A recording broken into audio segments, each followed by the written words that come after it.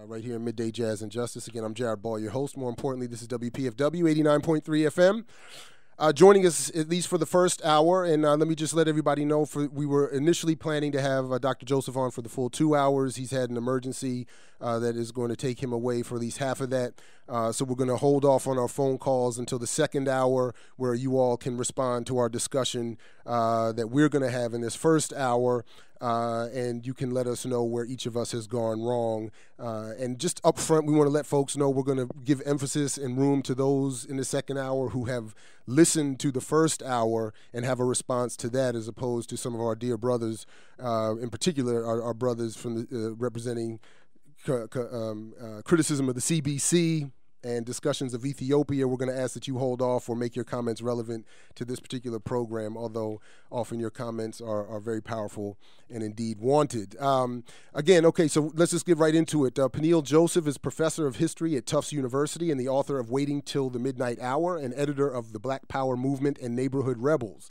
The recipient of fellowships from Harvard University's Charles Warren Center, the Woodrow Wilson International Center for Scholars, and the Ford Foundation, his essays have appeared in the Journal of American History, the Chronicle Review, the New York Times, and American Historical Review. He lives in Somerville, Massachusetts, and joins us from there by phone this afternoon to talk about his new book, Dark Days, Bright Nights, From Black Power to Barack Obama. Welcome, Professor Joseph, to the program. Thank you for having me. Well, let's just get started. We have off air, off the line, exchanged a few brief discussions of disagreement. But let me let you go first and just lay out what it is that you have attempted to do here in this book. What is the primary thesis and your defense of it, and then we'll go from there. Well, certainly. The book has multiple arguments, but one strand of the argument is this. When we think about Barack Obama's election and the campaign season, which really covers 2 years. It was a 2-year campaign, both 2007 and 2008, even though the election was November 4th, 2008. Both Obama, his campaign, and prognosticators placed him squarely within the tradition of civil rights. I mean, Obama quoted from one of King's more militant speeches in the late 60s, The Fierce Urgency of Now. King was talking about militarism, materialism, and racism, but Obama just took a little snippet of that when people were asking him why he was going to run. In 2007, in March, in Selma, he declared himself part of a Joshua generation. He initially had a star-crossed relationship with civil rights activists like Andy Young and John Lewis and Vernon Jordan, but eventually they came around. And really, many media pundits and journalists were talking about the way in which African Americans viewed a potential Obama presidency as really a fulfillment of the legacy of Dr. King's dream of a colorblind America. So one strand that you saw throughout the election was Obama as sort of completing or a concluding chapter of our national civil rights saga. And in contrast, you really, except for in a negative context, black power was never brought up, either by the candidate himself or by most commentators. And in a sense, the way in which the black power movement was equally pivotal to transforming race relations and bringing us up to the point where we could have a black presidential nominee and a serious candidate, that was really overlooked. The only time black power was talked about during the campaign was usually in a negative light, connecting Jeremiah Wright to racial extremism, and even the candidate himself in an interview with Newsweek in the summer of 2007, then Senator Obama, when people were discussing whether or not he was black enough to be president, said that people were caught up in the 1960s and sort of black power, racial identity politics. So what Dark Days, Bright Nights argues is really a couple of things. One, black power is pivotal to transforming American democratic institutions and American democracy to the point where side by side with the civil rights movement, we could have an African American president. So one thing it tries to really forcefully argue that whether or not Obama acknowledges the legacy of black power in his rise, he's a product of both movements, whether or not he wants to acknowledge it. Even though he's not a product of, he's not representative of the anti-capitalist, anti-imperialist strain of Black Power, he certainly has utilized the transformations that that strain and other more moderate and pragmatic strains really set in motion, whether we're thinking about Black elected officials, whether we're thinking about Black studies, whether we're thinking about the way in which Black identity is just redefined in a whole-scale way, and even really American identity. We only have notions of multiculturalism and diversity right now because of Black Power, even though at times those contemporary discussions don't lead to the conclusions that more radical or revolutionary Black Power activists articulated. Another strand of argument in the book, and this continues an argument that I laid out in my first book, was that really when we think about democracy in the post-war period, that Black radicalism and Black radicals like Malcolm X and Stokely Carmichael were pivotal to transforming American democracy, even as they were some of the sharpest critics of American democracy during that time period. And then finally, another strand, and I'll close with this, is really when we think about the last chapter where I really discuss Obama and race and democracy, I think one of the stories that was left out of Obama's rise was the way in which black progressive politics and radical politics of the 1980s, and here we're thinking about Harold Washington and Jesse Jackson, really set the stage for Obama as well. And Jesse certainly has become a sort of national caricature 26 years after the 1984 presidential campaign. But in their own ways, those campaigns in 84 and 88 were very, very heroic and very, very instrumental. This doesn't mean that Jesse didn't have flaws or shortcomings, but they really transformed the tenor of Democratic primary politics, and they actually led to rules changes that really forego the winner-take-all system and went to congressional representation, which allowed Obama to be the candidate. So when we looked at the election, most people looked at Jesse as this anachronistic figure, this figure who never had a chance to win. I remember Larry King Live was talking to Snoop Dogg, the rapper, and Snoop was saying, well, you know, Jesse never had a chance to win, and Larry is just shaking his head yes, and Snoop becomes sort of the historian of the Black community to this national audience. Yet Jesse's campaigns are really instrumental in really setting up the terrain that gives Obama his chance. And certainly Harold Washington is key here, too, because Harold Washington really is a Black Power mayor in Chicago and a continuation of that Black Power movement against the backdrop of the Reagan legacy, and he wins in 1983. And it's really Harold Washington, Chicago, that a young Barack Obama comes to when he's, 22 years old in 1984 after doing some community organizing work with some students in New York City. So the argument that's laid out here is, the way in which Black Power is really instrumental to the transforming the landscape that led to the rise of Barack Obama.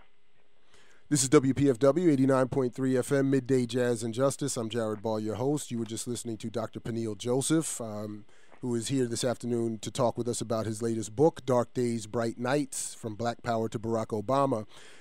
So what I'd like to do is if I can, I want to just give you and our listeners a quick response, and then we have to take a quick break, and then we'll come back and you can respond to my response, and we can get into some of the more details of the book. But just to catch our listeners up, I just want to let them know that you and I first came to interact doing an interview for this very radio station for one of your previous books.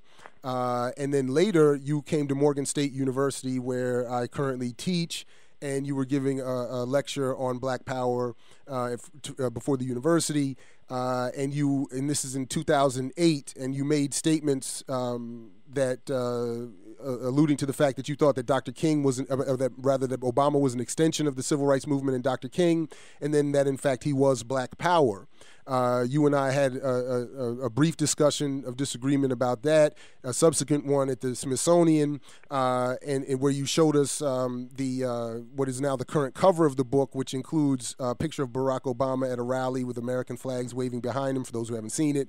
Then the lettering of the text of the title of the book, and then underneath it, Malcolm X speaking at a Nation of Islam rally. And I told you then that I thought that was a little bit misleading, given that the title is From Black Power to Barack Obama, giving this idea that he is an extension there of that movement. So I just want to read you this quick statement that I have just quickly put together as an introduction, and then, like I said, we'll have to take a quick break, and then you can come back and respond as you see fit. So I just put together here that an honest and accurate recitation of Black Power, its founders, and most ardent theoreticians and activists could only conclude that Obama is a systemic response to Black Power, its antithesis, a carefully crafted adaptation, as capitalism and white supremacy are known for, to threatening movements. He is a neo-colonial imposition, as opposed to a radical movement's successful culmination. Through carefully selected points of emphasis, the reader of Dark Days, Bright Nights is left to conclude that Obama is progress evolving from Black Power, a new and improved Black Power, a culmination of a successful movement to grow progressively from an immature, anachronistic politics to a mature, modern form of radicalism. The reader is forced to conclude that, as you say at the end of your book, all things are possible, that the politics of hope and racial reconciliation unleashed in Americans of all backgrounds, end quote, is somehow a positive, genuine, fact-based, sensible emotion as opposed to a part of a propagandistic, systemic response to Black Power developed by a nation whose only response to genuine democracy and equality has ever been hostile and violent. And all of this is imposed on readers who currently live in a world that has seen every material indicator demonstrate the continuity, even worsening, of problems faced by Black people and others. In the end, the book reads as a contribution to the current and dominant delusion of progress and to equally delusional notions of that the Black Power movement of Malcolm X and Kwame Ture is somehow antiquated as opposed to still correct in its analysis and necessary as standards of political organization. Because of the pains taken to rewrite Malcolm X and Kwame Ture as espousing a brand of politics that can be identified in Obama, even as there are as many statements distinguishing Obama from Malcolm X and Kwame Ture, it seems that a more fruitful and revealing recitation of that history would be to conclude that Black Power and Obama are mutually exclusive and hostile to one another, and then let the reader decide for herself whether or not this is good or bad. Further, because of the carefully developed points of emphasis in crafting a redefinition of Black Power, one suited to the most conservative elements of Black or white society, that the book would be more honest were it to have Nixon pictured on the cover rather than Malcolm X, since it is a Nixonian definition of Black Power that is applied therein, and it would have to be in order to conclude that Obama is in fact Black Power. The book, finally, is a very skillful attempt to reconcile what cannot and should not be. So I've said that. I've given a quick overview of my concern. We'll come back after this quick break and let Dr. Joseph respond, and then we'll move on with the rest of the program. Again, welcome to him and to you. This is Midday Jazz and Justice on WPFW 89.3 FM. I'm Jared Ball, your host. We'll be back in just a minute with much more from Dr. Joseph and Midday Jazz and Justice. Don't go anywhere. Peace. Midday Jazz and Justice, WPFW 89.3 FM. Just a little bit there from Eyes on the Prize, Kwame Ture, Stokely Carmichael, talking about the history and the development of the popular phrase Black Power. We're joined this afternoon by Dr. Peniel Joseph, whose new book, Dark Days, Bright Nights, From Black Power to Barack Obama, is the subject of our discussion. He gave his brief intro of what the book is meant to convey. I gave a quick response. And now, Dr. Joseph, we welcome you back to the program, and I offer you a chance to tell me, respond to what it was that I had to say. Well, certainly. I think it's a misrepresentation to say somehow I've tried to write about a Nixonian version of Black Power and then say that Obama represents that. I never argue in the book that Obama somehow represents Malcolm X's version of Black Power or Stokely Carmichael's version of Black Power. In fact, I do something very, very different. What I do is say that both Stokely and Malcolm actually transform the landscape of American race relations. Now, in our contemporary times, most critics say they transformed it for the worse. I actually argue the exact opposite. I say when you look at somebody like Malcolm X, between 1952 and 1965, which are his years of activism, he actually transforms it for the better by leading a parallel movement that is alongside of the heroic period of the civil rights movement of black power activists in places like New York and Detroit and other places that becomes a national movement. And what's interesting about Malcolm and Stokely is that both of those movements that they're a part of actually intersect and interact with civil rights. One of the national misconceptions by both conservatives and radicals is this notion that civil rights and black power were mutually exclusive. That's far from the case. In fact, sometimes activists from one camp switched to the other. Sometimes activists straddled both camps. So what's interesting is when you look at somebody like Barack Obama, he's not coming out of the anti-imperialist, radical revolutionary strain, but there were other strains of black power as well. And so the notion that somehow, like Harold Washington, for instance, I don't think most progressives would say he was somehow some neo-imperialist or any of the kind of slogans that you were using, but it's too didactic to say that. Where some people could say, okay, unless you were a Black Panther or unless you were part of African Liberation Support Committee or Karenga's movement, or unless you were this anti-poverty worker or welfare rights activist, you were a sellout during the 60s and 70s, and you weren't part of the Black Power movement. My argument is Black Power has a much more panoramic cast of characters. Now, this doesn't mean that there weren't important ideological distinctions. So if anything, Obama represents moderate, pragmatic, sometimes even with conservative tendencies that saw black power as really black faces in higher places. Now, that being said, the very fact that he could become senator and president is not just a product of the Voting Rights Act. It's also a product of the way in which black power actually transforms American identity at the local, regional, and national level. And so part of the argument of the book is confronting the contradictions of post-war American democracy, confronting the contradictions of the black freedom struggle, and really forcing someone like Obama to realize the debt that he owes to these legacies of not just civil rights, but of black power, and the interesting ways that they intertwine and they interbraid each other. So the notion that somehow he's imperialism in blackface is extraordinarily didactic, because one of the things that Stokely and Malcolm were great about and why they're such transformative figures is that their thinking evolves over time. If Kwame Ture was alive today, his thinking wouldn't necessarily reflect the same thinking as 66 or 76 or 86.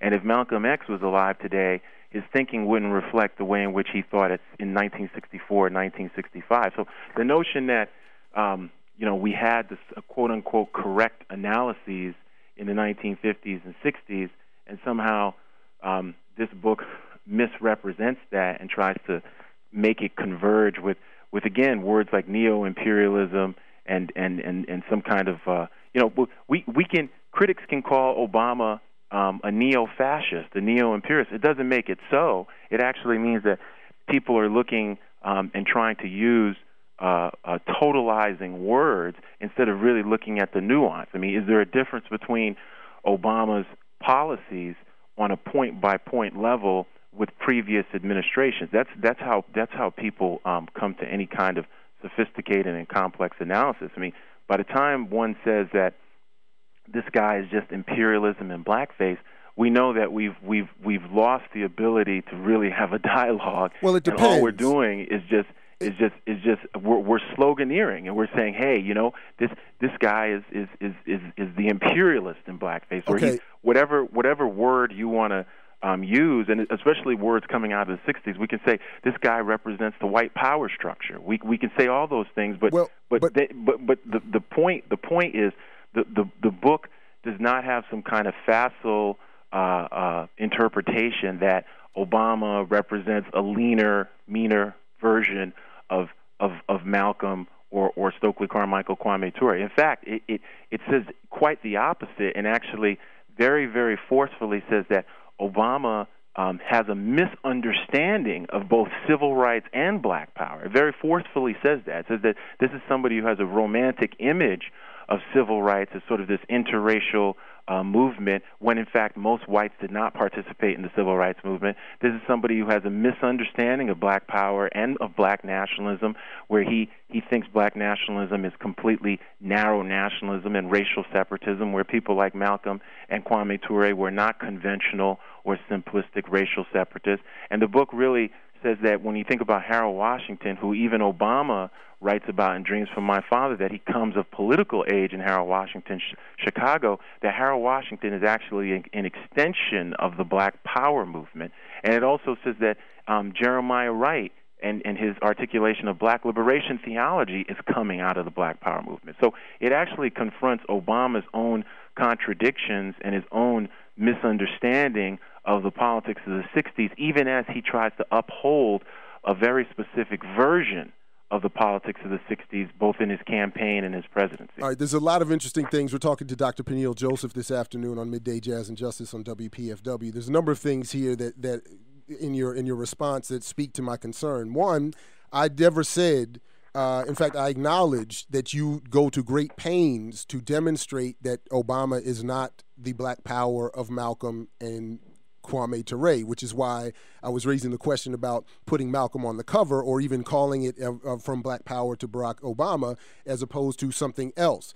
You also do throughout the book use phrases. You refer to what I said as sloganeering, but you in the book do a lot of the same thing. You use the phrase "radical transformation of American democracy" dozens of times as a slogan of progress. You use the phrase racial. Well, it's not a slogan of progress. Hold on. I break down what I mean by that. Hold on.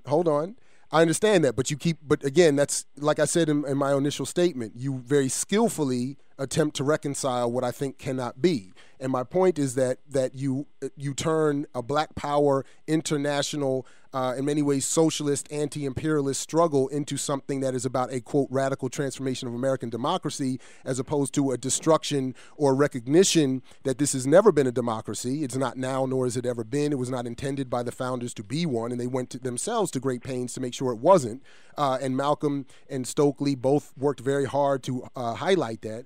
You referred to, again, what I was saying is sloganeering. I used words that Obama himself used. So Obama himself, in his speech in Ghana, used the word neocolonialism only to say that it can't be used to blame the current conditions of Africa on the West, that African leaders in their corruptness are to be blamed for the backwardness or the lack of development in Africa, which is against, I think, again, it's anti-historical. It goes against current contemporary analysis of what's happening in Africa. So my use of language is something that he used himself. Now, let me just be very clear to you and to the listeners. Again, this is WPFW, Midday Jazz and Justice.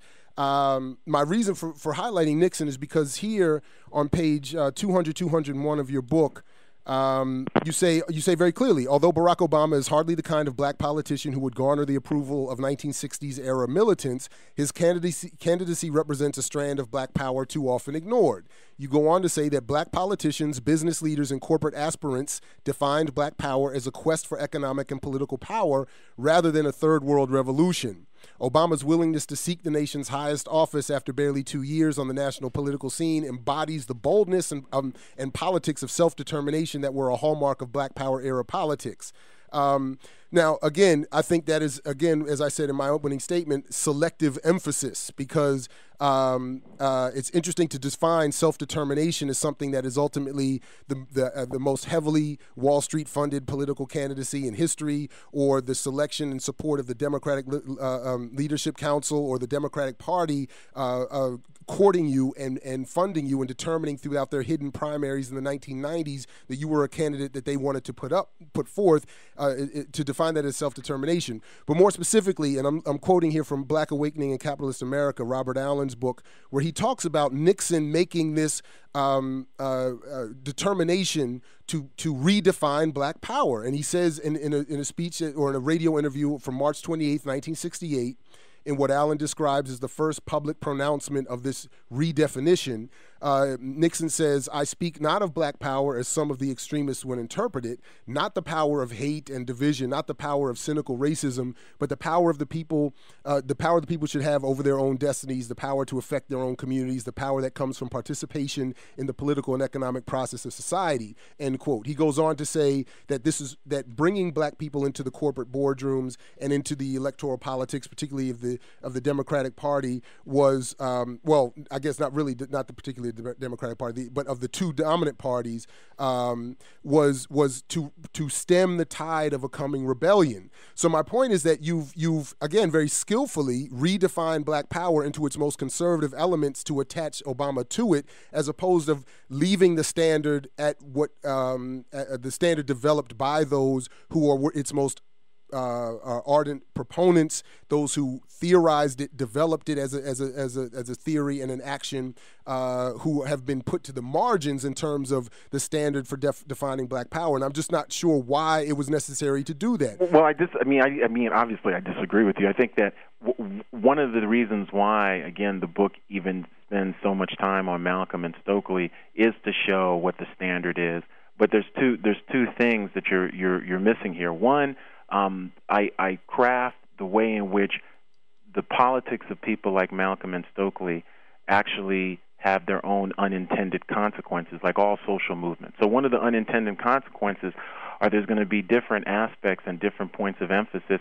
Even before Malcolm X, I mean, you're going to have people like Donald Warden and the Afro-American Association. You're going to have different groups that are talking about self-determination, including the Nation of Islam. So even, before that 1968, we can't, one of the things that sometimes critics do, and I think Black Awakening in Capitalist America is a classic, but this notion that somehow it's through Nixon and a speech that there's a whole aspect that gets redefined.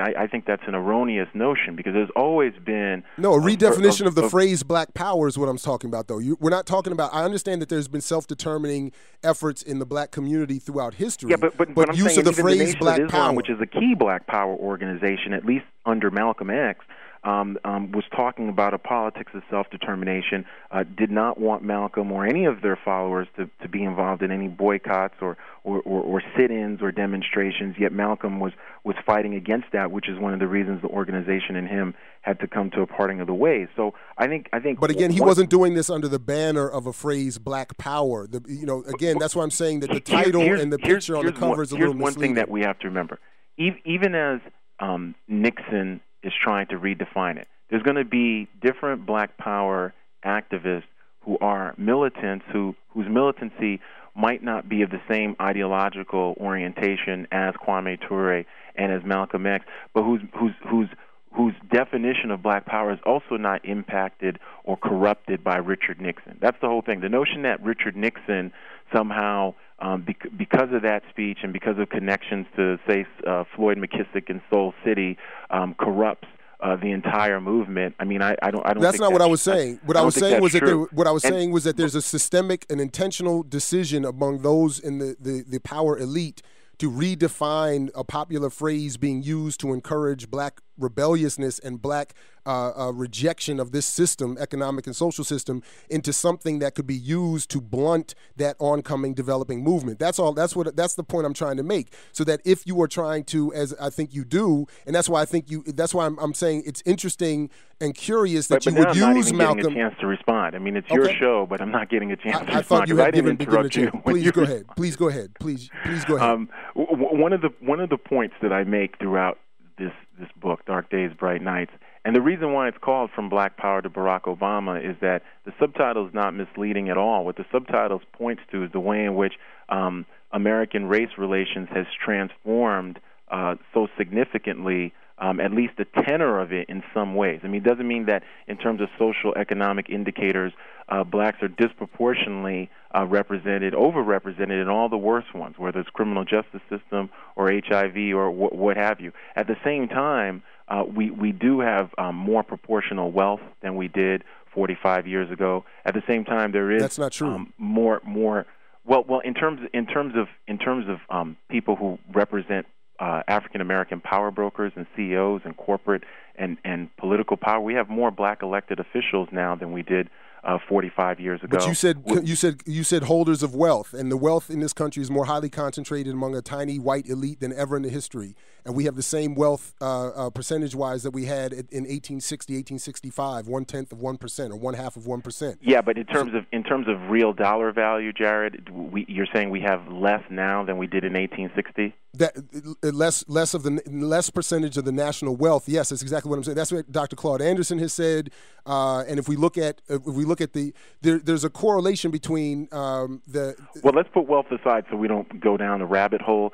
In terms of race relations, have transformed at least to the point where we have more power brokers, black people who are representing the highest levels of corporate and political power since the 1960s. But that was never the goal of the Black Power movement. Well, for a strand of it, it was. For Malcolm and for Stokely, it wasn't. For a strand of it, it was. For those who developed the phrase Black Power, it wasn't. That's what I'm saying is the point here. If you wanted to write a book defining Black Power as the more conservative element, then I think you should have spent time with your chapters developing that, not with Malcolm and not with Stokely, or not putting them on the cover, or even using the phrase. That's why I was saying it's misleading. The point of the book. I mean, the point is to talk about the way in which these Black Power icons like Stokely, like Malcolm, are not given credit with transforming these institutions in American society, whether we're talking about higher education, whether we're talking about elected officials, whether we're talking about just American culture since the post-war period. So the notion that just because Obama does not represent the exact strain of Malcolm and Kwame Ture doesn't mean that he's not an example of unintended consequences of their legacies, because that's the whole point. The whole point is when you think about Obama was foisting himself into a continuum of this long civil rights movement and really not saying that part of that legacy is really the way in which Black Power forcibly did things like when we think about the first generation of African-American elected officials, when we think about the creation of Black studies departments and programs across the country, the Black student movement, when we think about Kwame Ture and the anti-war movement, when we think about the whole notion of the only reason why African Americans are calling themselves Black and Afro-American and not Negro and colored is because of that Black Power movement, and how even in the 1980s that continues, and it doesn't go from protest to politics, it's protest and politics in the 1980s, whether it's campaigns against apartheid in South Africa, which Obama tried to be a part of at Occidental, or it's the movement to elect Harold Washington or Jesse Jackson or what have you. So what the point of emphasizing Malcolm and Stokely and really this reimagining of the Black Power movement is that even as the Black Power movement in its most revolutionary edges, anti-capitalist, anti-imperialist, part of that movement was also trying to very pragmatically transform institutions, whether we're thinking about Black Panthers and survival programs and breakfast programs and health clinics, or we're thinking about anti-poverty, Black women, whether they're in Baltimore and Philadelphia, New Orleans, being part of local ad hoc Black Power organizations. So it was very, very pragmatic and radical simultaneously. So one of the things that Obama represents, and this is different from saying Obama is just a representation of Nixon's corrupted vision and reimagining of Black Power, is that there were conservative and moderate and pragmatic tensions. Right, that were highlighted within and promoted specifically to weaken the more radical elements. That's the point I think you keep... Hold on. Dr. Joseph, first of all, I have to take a quick break, and then we'll come back. But there has to be time for me to respond as well. So with that, we're going to hold right there. That's Dr. Peniel Joseph talking with us about his new book, Dark Days, Bright Nights, From Black Power to Barack Obama. This is Midday Jazz and Justice. More importantly, this is WPFW 89.3 FM. We'll be back to wrap this up in just a minute. Don't go anywhere. Peace. All right, WPFW 89.3 FM, Midday Jazz and Justice. We'll get that cart fixed and come back to it in just a minute. But we're wrapping up here with Dr. Peniel Joseph talking to us about his new book, Dark Days, Bright Nights, From Black Power to Obama. And unfortunately, we have to keep this limited to just 1 hour so that he can get his emergencies dealt with. And I do hope you get that corrected as soon as possible. Good luck with that. I do understand the issues of home ownership can be serious. Let me just say this very quickly. You mentioned earlier that you said Stokely or Kwame Ture and Malcolm X would have revised their analysis in today's world, and that's obviously we can never fully tell, particularly in Malcolm X's case. But it's also important to note that he was assassinated primarily because of his stance on the more radical end of what is Black Power, as opposed to the more conservative tradition. Stokely Carmichael, Kwame Ture argued that at the end, that throughout his life, that the FBI gave him the cancer that ultimately killed him, primarily because he did not soften or go to the more conservative end. And I just want to read what is really just the last paragraph in his autobiography, written in 1998, which is an ancient history. And it was his last statement that he wanted to leave us with.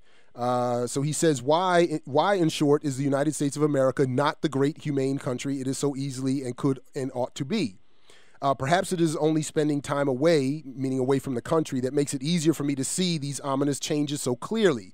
But I think you all had better start paying serious attention. For what I'm afraid I'm seeing is a society in deep moral crisis, not democracy, not even plutocracy, but outright kleptocracy, as vulgar as that of Mobutu's Congo, where both so-called political parties are totally owned subsidiaries of an increasingly predatory, cynical, irresponsible, and immoral corporate sector who then defends the public interests. The citizens, the common people, friends, no matter what lies they tell you, the private greed of cartels of self-interested individuals can never result in a humane, rational, functional, just, decent, and civilized society. It never has and never will. That is why I say, despite its apparent power and precisely because of its excesses, American capitalism is weaker today than it ever has been. It is, I think, end quote. And it's a response to this that I think the system developed, because you outline this idea that Obama made, as you say, an audacious candidacy. A decision on his own, when in fact, as Paul Street and others have identified in their books on Obama's history, it is very clearly that it was the corporate sector that called and developed him throughout the 90s, much like they had done with Bill Clinton prior to that, and seen him as a worthy representative of the very forces that Kwame Ture was asking us to be mindful of at the end of his life. So I think it is easy to say, more so in his case, that is Ture's, that he would have been an ardent critic of what people are now saying is the success and happiness and hopefulness in a President Obama. And I think it is, again, why, my concern about what is, again, as I said, a skillful attempt in your case to reconcile what cannot be, that you have chosen to focus on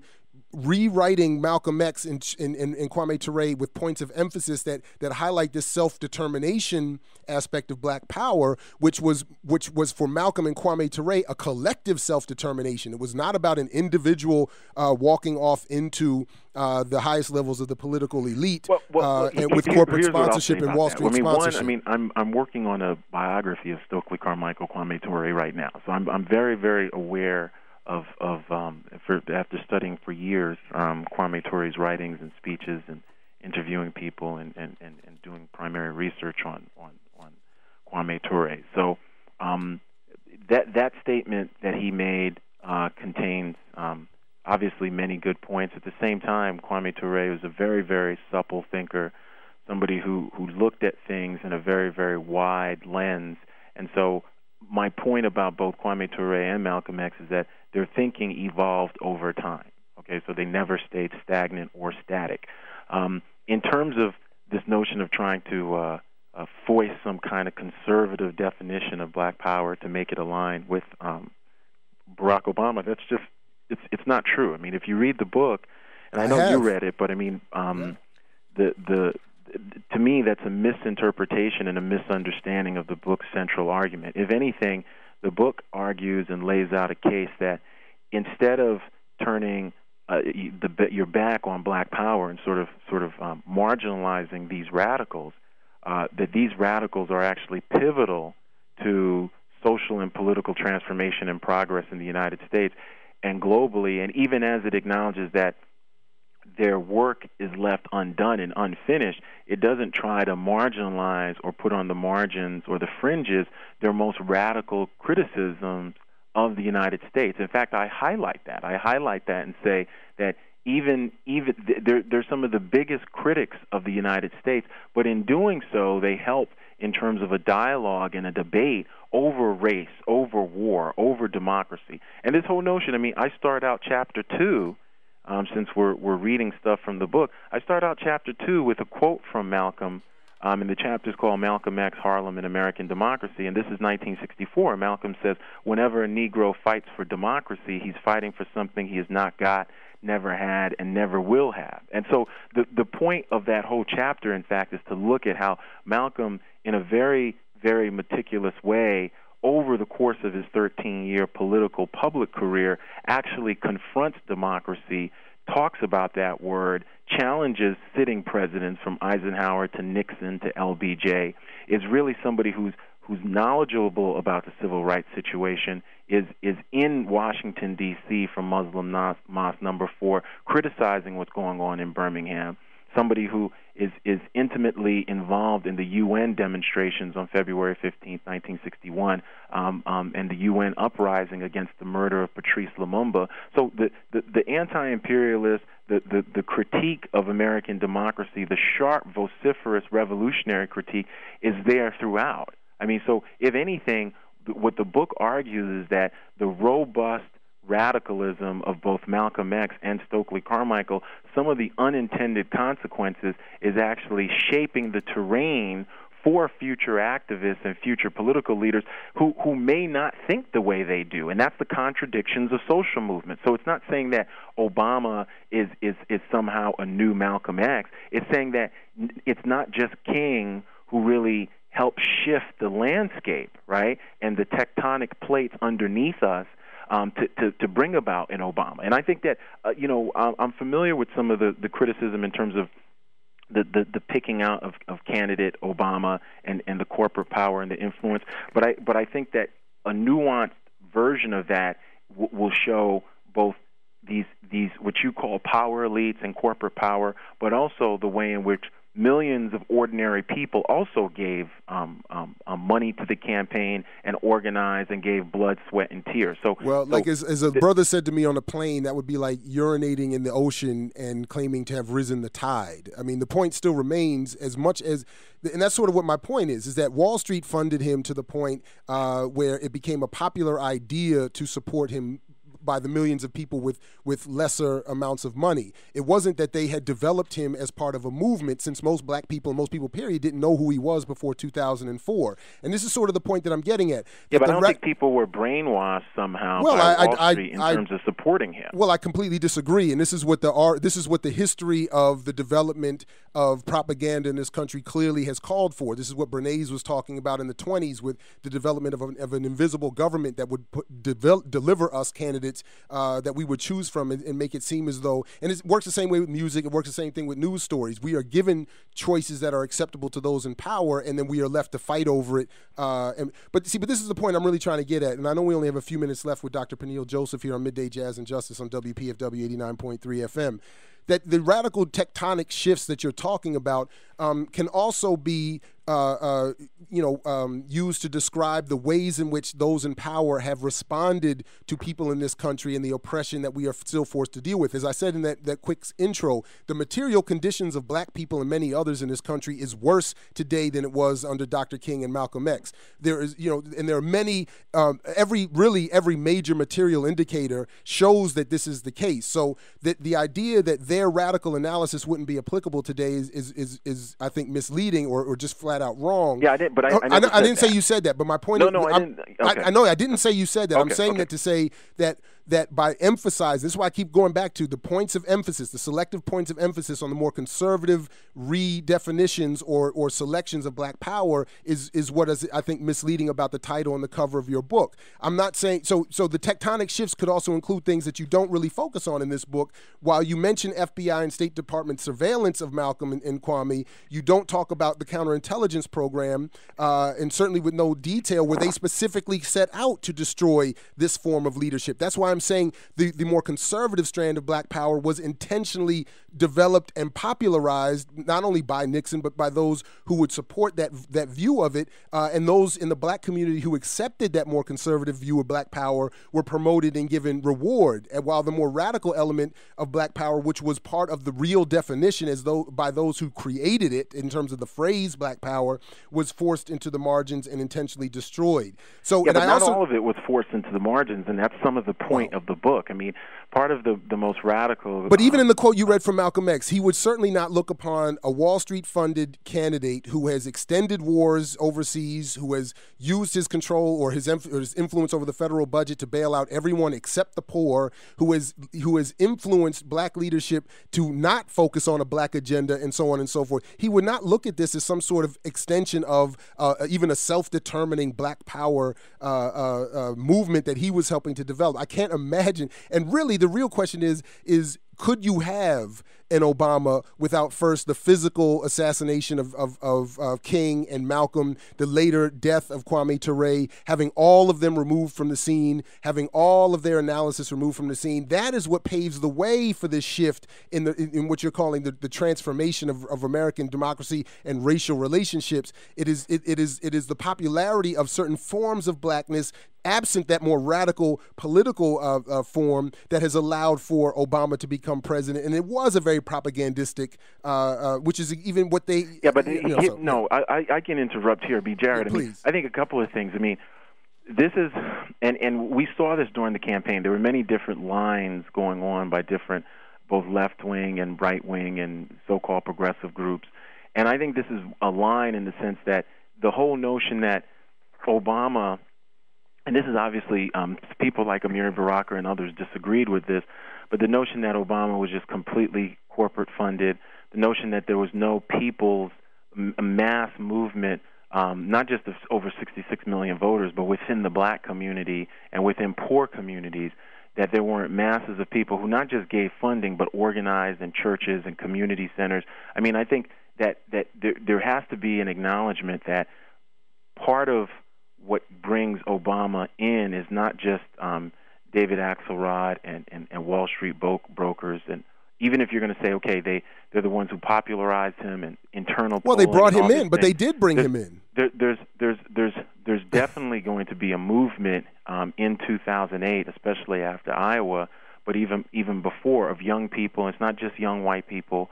It's African Americans as well, and it's not just African American elites and college professors. It's people at the beauty shops and barbershops who want Obama to be elected. And I don't think that these people are somehow lemmings who are just well, I'm not trying to be disrespectful, but Professor Joseph, the reality still remains that was he not funded and selected by the most elite elements of the society, none of these things you're describing as movements could have existed. These were not grassroots, community-based, originated movements. They were responses encouraged by the very power structure against which people like Kwame and Malcolm struggled to develop something that is now called, as you said in the book, a de facto black leader. So we have the very problem that many of these people, men and women, have been struggling for decades, was the self-determination they were talking about was we choose our leadership and they are beholden to us. You are now describing self-determination as the Wall Street and the corporate elite saying,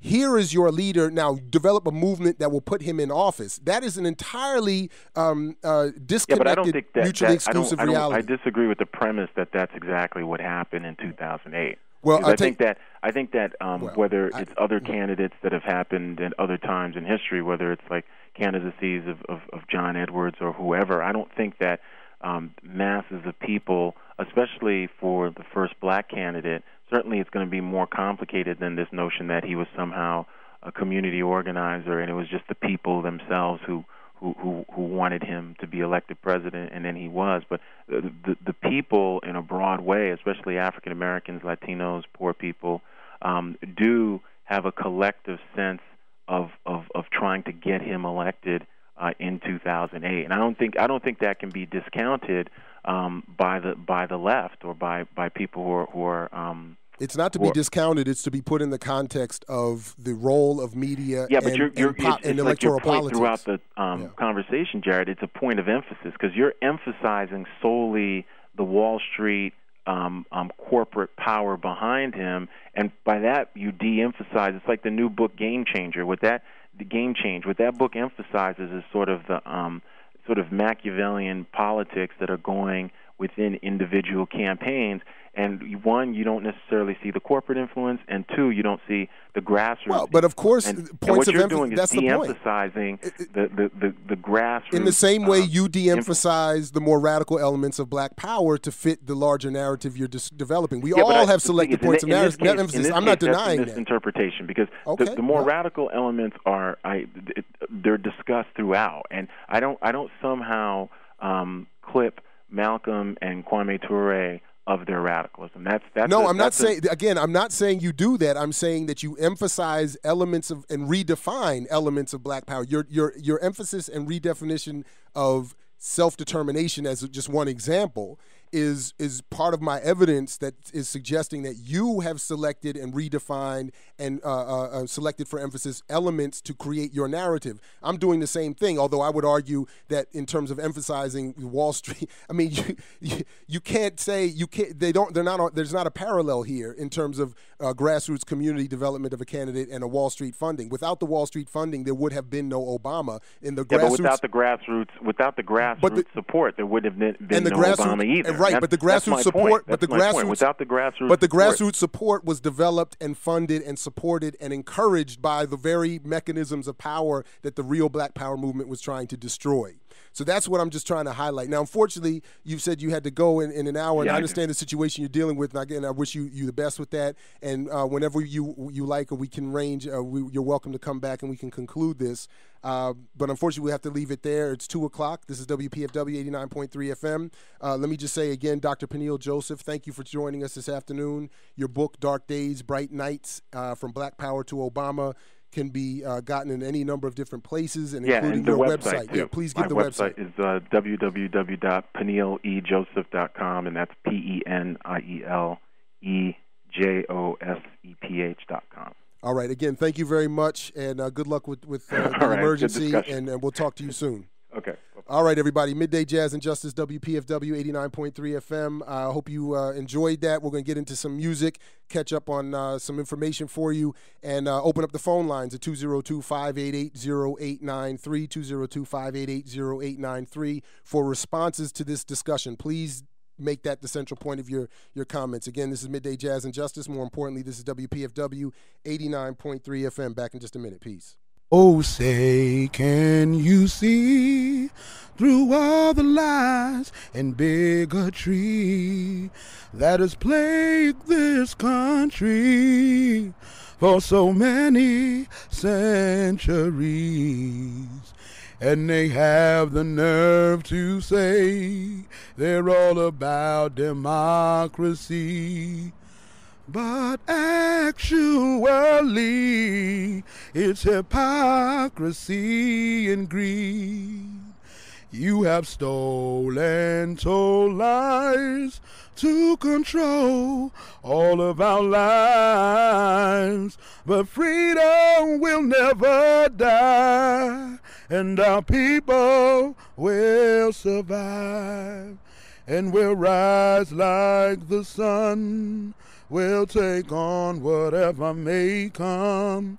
We'll breed generations of Malcolms and Martins. Now why should I fight, dying for a country that don't give a damn about me? We must fight the powers that be, or you will always be a slave.